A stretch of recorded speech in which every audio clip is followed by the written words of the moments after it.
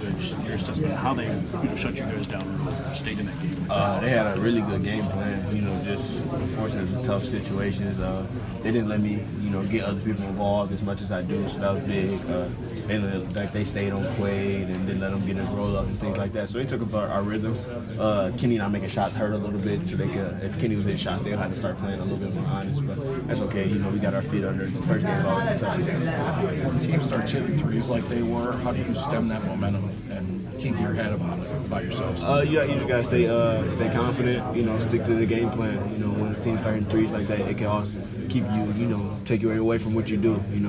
Cause you to have turnovers and stuff like that.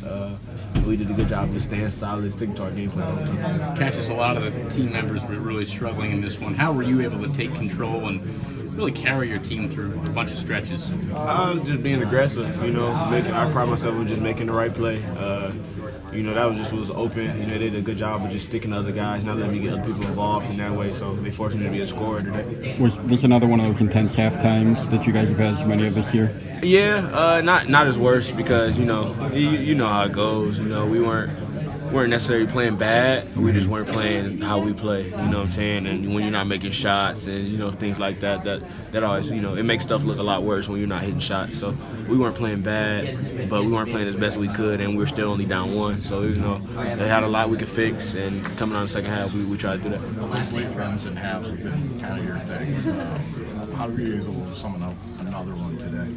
In the game you need 3 possessions, especially down the stretch. If you make 3 possessions, in the last 10 minutes of the game, that really can open up the game. So we pride ourselves on getting 3 stops, 3 plays like that, and once it finally happened, we broke it open. What do you take from this experience, this first game? You can't take any for granted. If it was easy, everybody would be doing it.